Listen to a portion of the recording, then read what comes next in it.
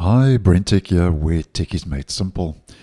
So in a couple of months, Windows 10 will reach its end of support on the 14th of October 2025.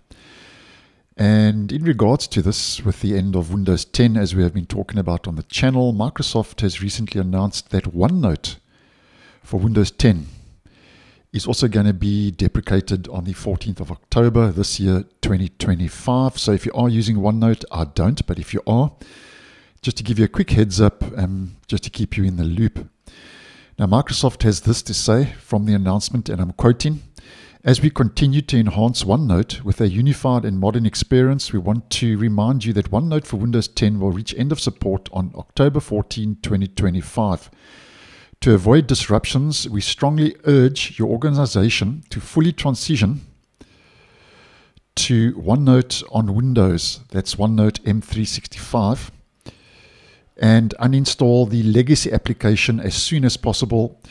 Migrating," they say, "ensures continued access to the latest features, security updates, and a modernized experience." And that's officially from Microsoft regarding the deprecation of OneNote later this year.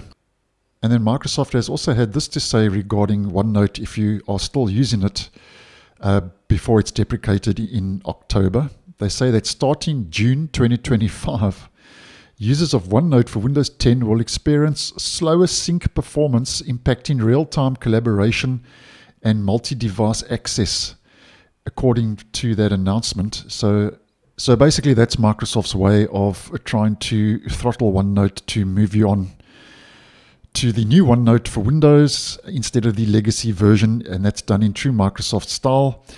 And they say that if you choose to keep using OneNote for Windows 10, you'll also begin seeing prompts and banners urging you to switch to OneNote M365. So quite a lot going on coming up to the 14th of October this year, 2025. And if you are affected, maybe in an organization, or you want to know how to migrate, then Microsoft, from the announcement, has given a migration guidance and a guide.